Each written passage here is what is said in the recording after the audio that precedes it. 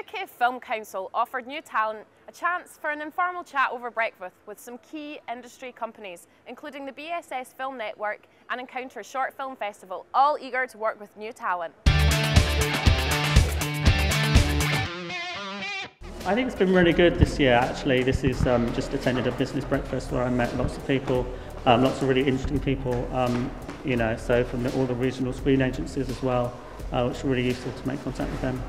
I'm actually writing a British set romantic comedy, so I think I would like to see more kind of development support that doesn't rely so much on the application process. I think that's what I find quite difficult, to kind of go through lots of paperwork. It'd be nice to just kind of send a script in with maybe a cover letter and seeing if you can get on like the Director's Lab, I think is running here.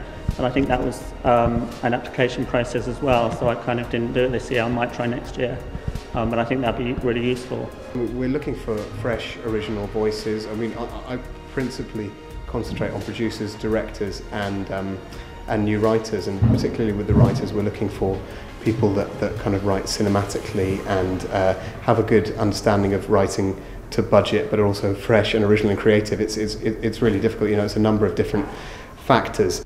Join us after the break when we met Director Richard Kwietniowski at the event Anatomy of a Scene to show us exactly what goes on between a film director and cast.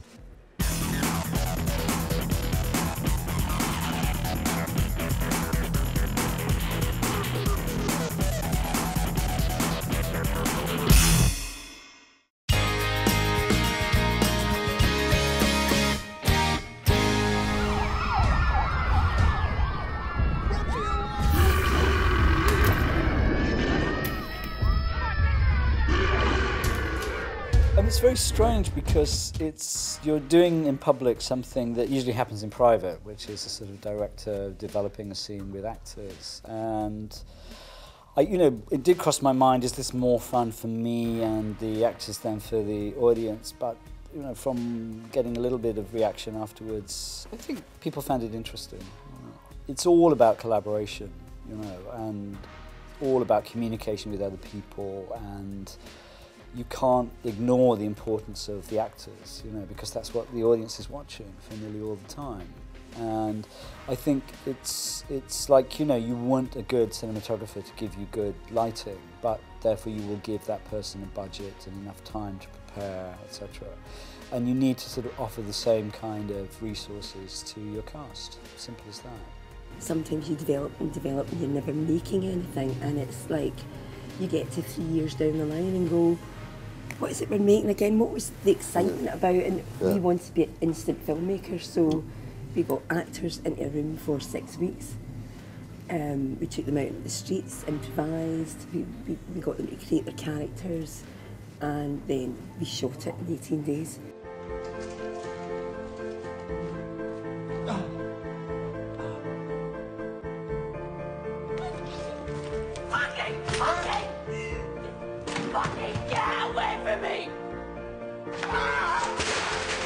We brought in people who were ex-addicts, and we'd have days of real people coming in and telling their story, and it was just very emotional. I think what I don't like is there's an attitude, which I don't know how it's come about, but there's an attitude about Scottish miserableism, this word that keeps getting bandied about miserableism, because we only we're so miserable, and we only make films about dark, difficult issues. Well, so did the French, so did the Danish, so did the... it's like, why can't we do that? And people go, oh, it's another film about junkies. Oh, and it's the rain in Scotland. It's like, actually, we've made a film that we're desperate for it to go abroad, because I think that it might be more, can I say, more appreciated. Yeah. I think it's important to have a certain degree of flexibility in terms of the transition from screen, from script to screen, so it's never as if you're just filming a script. You're actually making a film which has some relationship to a script, but it's almost as if you start again. Once you finish the script, you sort of start again and make it into a film.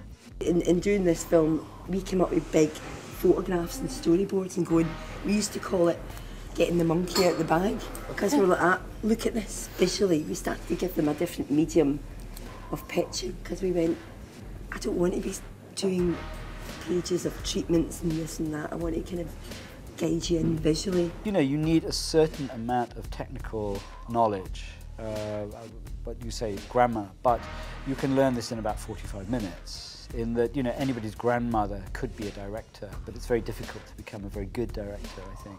If you don't hold your ground with your film, you're going to lose it. It's going to start to disperse into the idea that you were enthusiastic, because sometimes too many chefs. You know, most short films that are made are kind of like mini feature films, and so you have too much plot and it's crammed into 10 or 15 minutes, and the film isn't really a film, it's a sort of calling card. It says, look, I can tell a story, I can keep things in focus, I do nice camera angles, give us a job please.